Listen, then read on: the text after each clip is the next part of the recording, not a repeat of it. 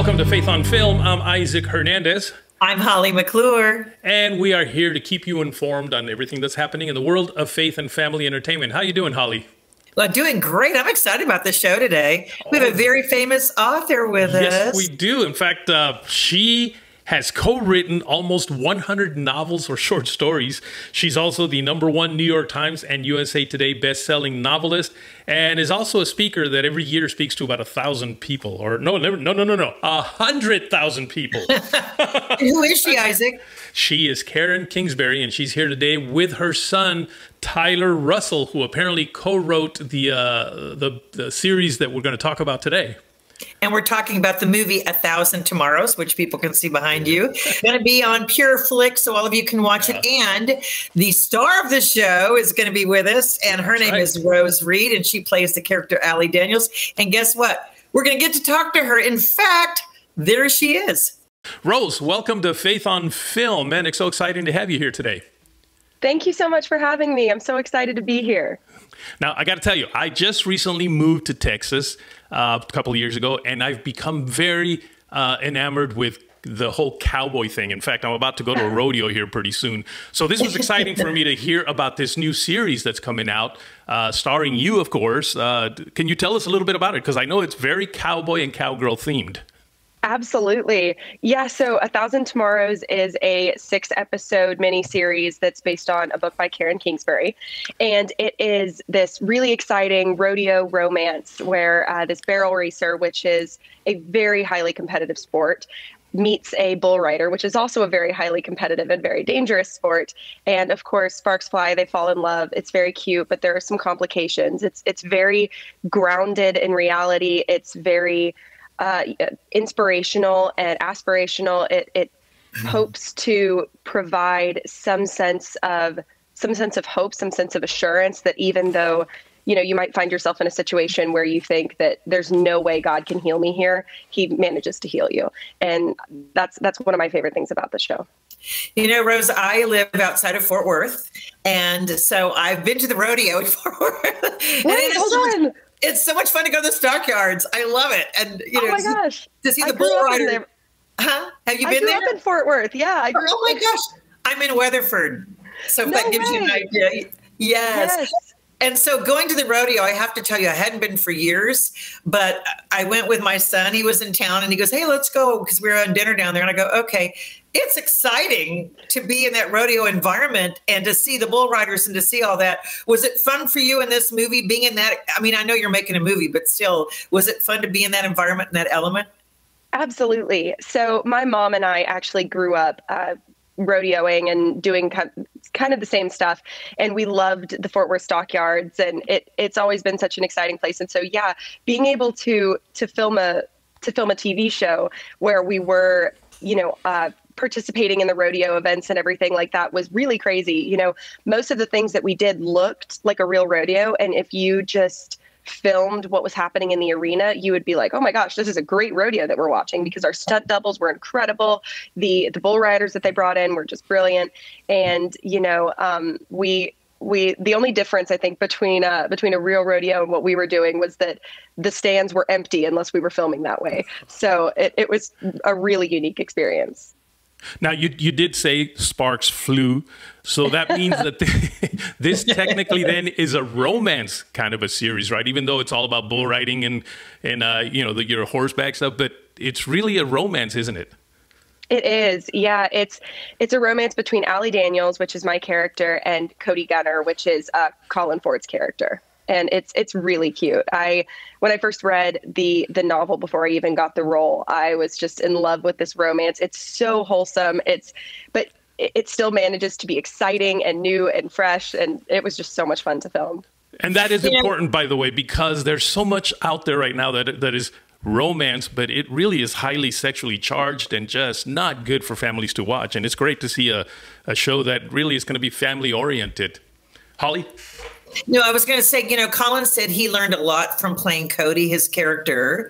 What does Rose learn from Allie playing your character, if anything? Oh my gosh, I always love this question because I don't think there's ever been a single role that I've taken that I didn't learn something. So I feel like I learned so much from Allie. it's always so interesting going onto a set, taking on a new character and kind of taking on their flaws, but taking on their strengths too. And something, one of Allie's strengths is that she is just incredibly brave. She's incredibly hopeful, incredibly optimistic, and she wants to protect those around her, even though she is hiding a secret that is pretty difficult to hide. And it's a challenge for her in her everyday life.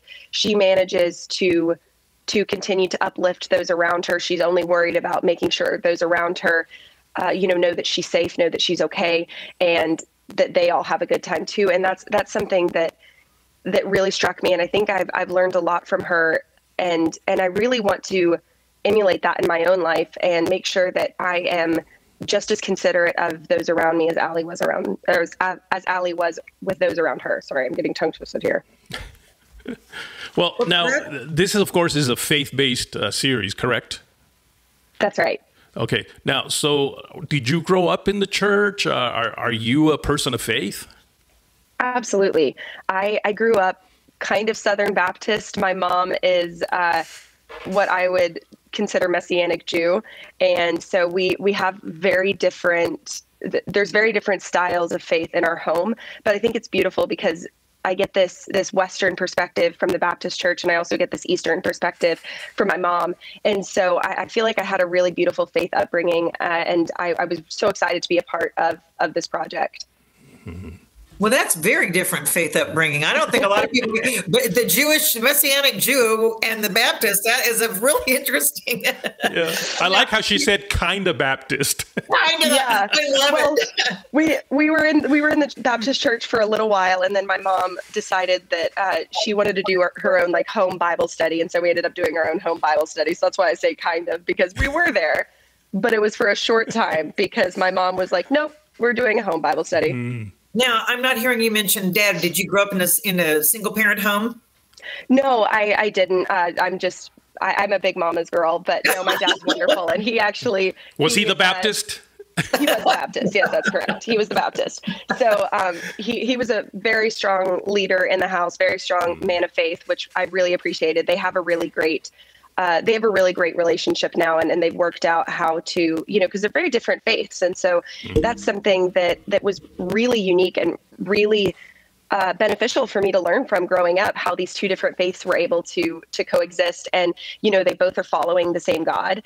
And I think that that's beautiful. And so I learned so much from their relationship, and I'm really proud of how they've been able to make that work.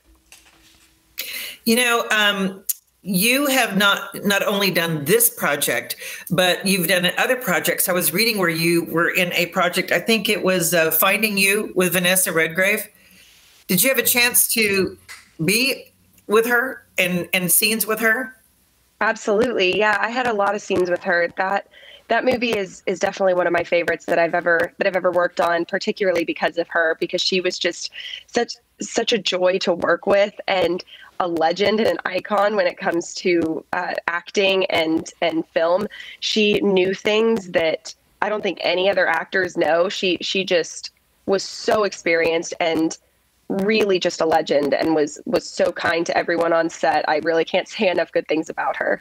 Thank you for saying that, because I've loved her for years and years and years, and I was hoping she was a nice person. She looks like she'd be the kind of go, oh dear, and she would take you under her wing and under her arm, and do that. So thank you for saying a good report. It's fun when you're an actress, for you, especially your age, because you're growing up with all different age demographics of people who have been in the business for years and years, and then newcomers. So I always love to talk to the younger ones to say, have you gleaned anything or learned anything in working with these projects? Yeah. Oh, yeah. I've learned so much, especially, from the older generation who came before me and kind of paved the path for me to even be here. So I feel like every single time I walk onto a set, I'm learning something new. I learned things from Colin on this set. I love that aspect of filmmaking. Now, I read in your bio that you said that, of course, you love reading and writing, and you consider yourself a secret nerd. What? Yeah, it's not a secret anymore. What do you mean by that? It's not a secret anymore. Yeah. I'm sorry. Did I just let it out? No, it's fine. It's in my bio. I forgot it was in my bio. You let it out. You let it out. What do you mean by that? Well, I'm just a big book nerd. You can't even see the extent of my bookshelf here behind me, but I'm a massive book nerd. I used to have a book blog that I have since taken down, so nobody go try to find it. But I used to have a book blog, and I was obsessed with reading and reviewing the books and critiquing the books. And so that's kind of what got me into film, was because I knew that I loved storytelling. I was obsessed with storytelling. And my parents would say that, you know, part of the reason that our home Bible study got shut down was not because they weren't enjoying it and it wasn't going great. It was because I was bullying the children into being in my like home movies and stuff. so I figured out that's kind of how I got my start in acting, was because I was just so obsessed with storytelling. I'm such a nerd when it comes to books and things like that. I am technically supposed to be done with college, but I'm still taking classes because I like school. I'm a little bit of a book nerd. I'm an English nerd. So that's where the nerd comes in. Well, speaking of reading and speaking of books, how is it working with the author of this book? Oh, it's been so much fun. You know, I've gotten to do a few book to film adaptations, and this is the first series that I've done. And so I really wanted to meet with Karen before we got started, before cameras were rolling. But honestly, we moved so fast that it wasn't possible. But I did get to meet her recently, and she was just such a gem. I was so excited. I always fangirl a little bit because I'm getting to meet the person who, you know, wrote these books that I was like, oh my gosh, I love this book. It's so cute.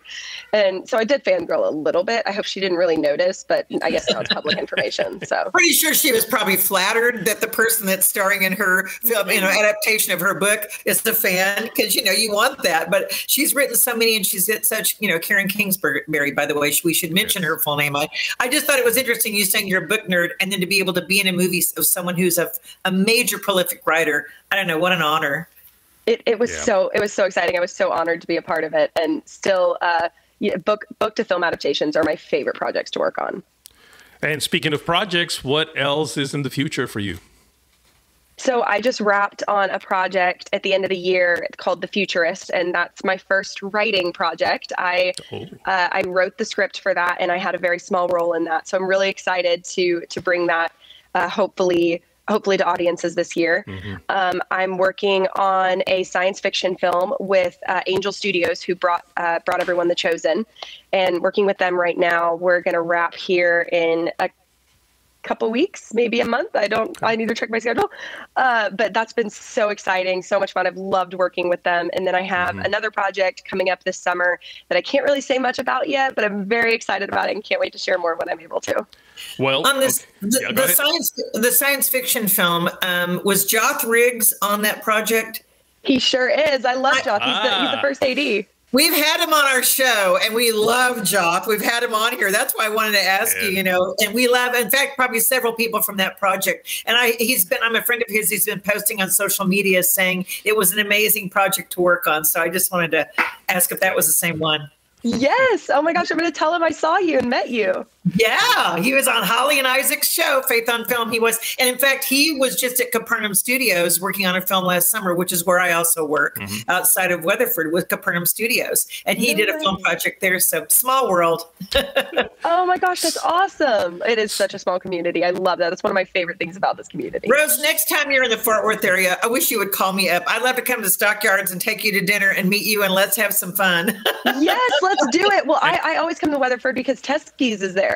And I'm always trying to go to that Teskey store. Oh, right. Yes. Okay. You have to look me up and let me know. And I'd love to take you out. I'll take you to Capernaum Studios. And make sure you get her on a horse. Okay. Yeah. Yes. Let's hop on a horse. Well, so listen, how can people follow you so that they can learn all about your future projects, especially the one you can't talk about right now?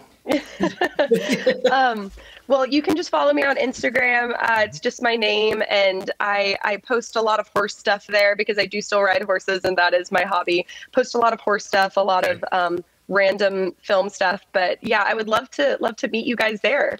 Fantastic. Well, thank you I'm definitely follow you. That's for sure. Yeah, absolutely. Yes, likewise, Holly. Thank you for being with us. You know what? We're going to go to the trailer of this the series so people can kind of know what it is we're talking about here. And then when we come back, we're going to have none other than, guess who? Karen Kingsbury.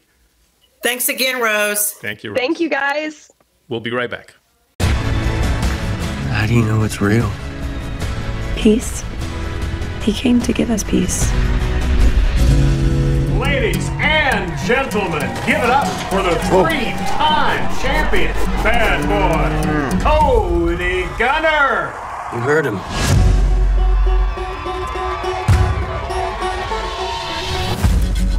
Cody Gunner. Saw you ride tonight. You were good. You have no idea how good being angry makes me. You have just witnessed history. That is a 13-5-1 for Allie Daniel. What Dustin did out here is so bad for you, honey. Everything's bad for me, Mama. Miss Daniels? Allie, right? The barrel racer. Yeah, that's me. You ever seen anyone so pretty on a horse before? Are you chasing me, Cody Gunner? Well, that depends. Do you want to be chased? Come on. Really, Allie? What? Did you what me? I saw those eyes at you. Is this really something? You and Allie? Why do you ride angry? My dad, he left when I was 11. My brother just 3. Why do you ride sick? My sister, she was sick too. I didn't want to live like that, you know? Locked inside, too safe to really live. That's how you look when you ride. Free. That's the perfect word. Thank you. What makes you believe? How do you know it's real? Peace. He came to give us peace. I like being caught by you. Allie, you're my reason to breathe. Let me be yours. Well, after that exciting trailer about this amazing movie that we've already been talking to Rose about, we now have the woman who's responsible for writing it, and I guess the man as well, Karen Kingsbury and Tyler Russell. Tyler and Karen, welcome to the show. Thank you so much. Yeah, We're so thanks excited. for having us. This is great. Okay. I don't think I've ever interviewed Isaac. Have you a mother and son team who've written a book and done the movie and have other movies? This is exciting, you two. That you're doing. Husband and wife has been it. Has been it. Mother and son, you're the first. That is cool. So, okay, now that you've seen the movie, I have to ask, is it different when you're writing a book and then you see the movie and then are you disappointed? Are you happy? Was it better than what you thought it was going to be? Okay, so now this is the whole, mother-son thing that we have to bring back because I wrote the book a while ago and loved it. It was always one of my favorite love stories, an angry bull rider and a sick barrel racer, and a love that never should have happened between the two of them, the faith that draws them together. So I loved the book, but in the last, it was about 1.5 years ago when Sony Affirm came to us and said, we would love to see 1,000 Tomorrows as a television series on Pureflix. I mean, I said, well, as much as I would love to write them and I love screenwriting, I was so busy with my deadlines and I knew there was just one screenwriter literally in the world that I would want to work with, and that was Tyler. So, it's at this point because we've done this now. I mean, we have a movie on Hallmark that we wrote together, and then we've written another TV show that hasn't been picked up yet, but we're working on. So we've just done a lot of screenwriting together. And it was like, I said, Tyler, if you have time, then let's do this. And he did. So he kind of got to do the first draft. And what we see on screen is exciting. It is fulfilling because it's our hearts on the screen. So, Tyler, this isn't your first rodeo then? No pun intended. I see what you did there. No, it's not. I mean, I've been learning from the best, growing up under Mom and seeing how she's an incredible storyteller with a great heart, so creative. And then I did a bunch of writing and creating in college and after college, and it's just something that I'm continually growing and working at. And so to work with her on this was an incredible experience, and I think Pureflix did a fantastic job bringing the story to life.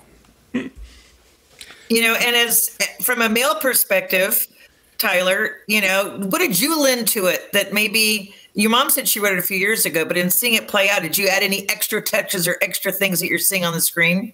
Yeah, I mean, I did. I think, I love the book. It came out in 2005. It's an incredible story. But I think things that I added, I added some friends for Cody, some of that camaraderie and brotherhood and someone to bounce ideas off of. And then, I have 4 brothers. And so I had a strong connection to brotherhood that Cody has with Carl Joseph. And I think my perspective as someone currently who's single, who's looking for a wife, relating to Cody, who has his eye on this girl, Allie. And so I think that there's just different perspectives that I brought to the story, and hopefully made it fresh. And yeah, definitely. And Tyler he brings humor as well. Like Tyler understands energy need in a film. That it's different. I could write a whole scene, a chapter of somebody talking on the couch with someone, and it would be gripping. But that wouldn't be gripping on a screen. So Tyler is so good at understanding energy and flow. And we actually just opened here in Kingsbury Productions, and we were able to do a movie called Someone Like You, based on my book, Someone Like You, and Tyler directed it. Yeah. He's in the editing room. I mean, he just gets it. So I'm honored to work with him. That's how I'm so thankful and blessed. And it should be coming out in October. So the cut's looking really good. We have a screening coming up in LA next week, and it's very exciting. It's a truly beautiful film. We got some amazing actors and great. So we're going to have them back on very soon. Molly. Very soon. Okay, I want to know, looking now that the book and the series is coming out, and you've already seen some scenes. Okay, Tyler, what's your favorite scene that you're seeing on the screen? And Karen, what's yours? What were you happy about on page that you've seen on the screen now? That's a great question. I mean, I think for episode 1 of my favorite moments is in Cody meets his mom and brother at this diner, and she's trying to tell him that his dad wants to reconnect, and his anger flares up again. And she's like, "Don't be angry, Cody. It's not helpful." And he says, "You have no idea how good being angry makes me," because he thinks that anger is what makes him a champion. And the way that Colin Ford acted that scene, I just think he totally nailed it. And it was so fun to see that moment come to life. I have seen that first episode, and I totally remember what you're talking about. Yeah, it's great. I love that. That was a very, very powerful moment. And the interaction, the chemistry between Carl Joseph and Cody in that scene, it sort of establishes the beginning of their relationship for the viewer. Yeah. Super important. I think for me, Rose and her mom in the trailer at the end of episode 1, Rose was did such an amazing job acting that scene. Allie is mysterious to Cody, and part of that is because Rose does such a good job in acting that.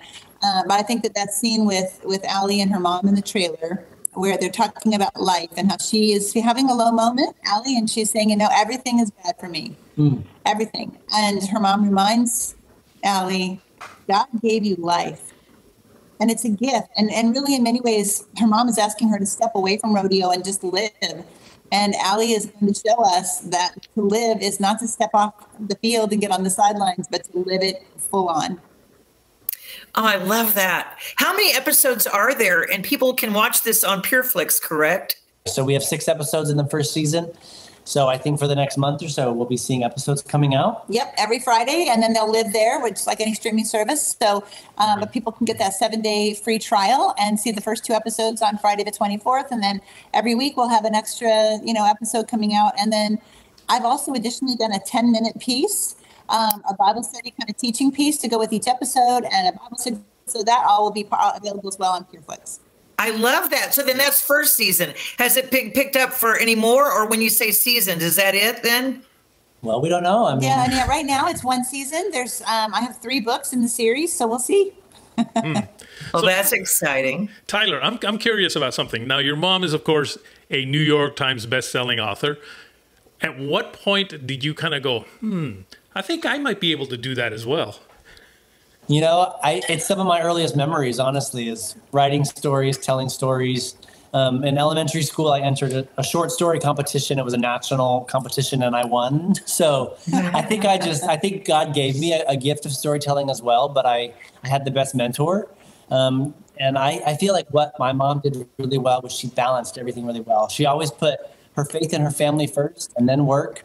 I never felt like we were an afterthought. And I just thought, well, look at her. She's doing all of these amazing things. She has a great family, and she's an amazing storyteller. I want to do that too. So I was writing stories or plays or movies to have my siblings act in. And it's just something that I always dreamed I would do. I just never thought it would look like this. And I'm so thankful that it has. So between writing and directing, now that you've directed, is there one that you like better than the other, or is it equal, or is it this new passion now that you're going to be the director? Oh, I mean, I think directing is definitely a top passion for me. I love directing. I studied theater and directing in college, and like I said, made all my siblings and cousins be in plays that I would direct. And so I think directing is one of my favorite ways to tell stories, and writing is just an incredible outlet for that, I think. Yeah, I feel really honestly that a year from now, 2 years from now, people will say, "Oh, Karen Kingsbury, isn't she the mom of that famous director?" So nice. Tyler is so talented. Like, I wouldn't have had anybody else direct my first movie, and it has just been. The movie is beautiful. Very kind. Yeah. And in doing just real quick, in doing a rodeo, did either of you get on the horse at all? No. Tyler's been on horses. I have been on the horse. I have not conquered the bull riding, but yeah, no, not so much. It's much more of a better. Enjoy doing that, like kind of virtually and viscerally, kind of like from just the writing perspective. And I mean, Pureflix did such a great job. If you watch the TV show, it's kind of like you're there riding the bull. It is. And I just moved to Texas a couple years ago and have since started to really like the whole cowboy thing. Haven't bought my boots yet, but that's next. But I do. I'm getting ready to attend the rodeo here really soon. Very excited about it. Very fun. And I was telling Rose that I live outside of Fort Worth and I go to the stockyards, and she's been to that rodeo that we've been. So we were relating how much we all enjoyed this whole new Texas life and the rodeo. So we're in it for you. We're excited. This was great, you guys. I'm excited to talk to you about this, and also please come back and talk about your future film. You said, when is it going to be released? And you think the director one you just directed? Yeah, we're doing, for someone like you, we're doing a test screening in LA on March 8th. With Screen Engine. So we're going to be talking with distributors after that. It's testing very, very well. Yeah. So that's exciting. So we're hoping, October in theaters. Yay. Well, we're happy for you. Thank you for coming on. This has been a great time to meet you and introduce you. Karen, I followed you for years and years and have reviewed some things you've done and love it. So we're just so honored to have you guys with us today. Yeah. Amazing. And speaking of follow, how can people follow you? Do you have a website they can go to? Yeah, definitely. KarenKingsbury.com. And you can follow me, Karen Kingsbury, on Instagram or Facebook or Twitter as well. How about you, Ty? Yeah, my Instagram is it's Tyler Russell. So you can follow me there. At the famous director, Tyler Russell. You can go on Instagram. Yes, and we had him here on Faith on Film. Yeah, we did. It was great, guys. Congratulations. We're excited for you, really. God bless you and everything you do. I love seeing that, Isaac. I love, as a mother of two sons, I can't imagine. I'd be so proud. You've raised your son. He's co-writing books with you. It's been his passion since he was little. He's writing books, and then he turns into a director who wants to direct your books that you've written together. I can't imagine how that would feel. I mean, how proud you must be. I had hoped that would happen with me, but my son instead decided to go into the Army. Yeah, and mine are doing other things as well. No, I'm very proud of him. I'm still very proud of him. Well, absolutely, Holly, we are. We have run out of time, as we always do. These things just are so much fun that they fly like this, don't they? But we want to remind you folks to write us at faithonfilmtv@gmail.com. That's faithonfilmtv@gmail.com. And you can follow us on Facebook, Instagram, and Twitter at Faith on Film TV. And there's one more thing, a big favor that we want to ask of you, and that is, of course, for you to go to our YouTube channel. Yes. Do what, Holly? All you have to do is click to subscribe. That's right. And also, there's a little bell thing right there, a little bell button. If they hit that, they will be notified every time we load up some new shows. So hit that little bell button as well. All right. Well, Holly, that's it for today. It goes quick. Bye, guys. Thank you for watching every week. God bless. Bye-bye.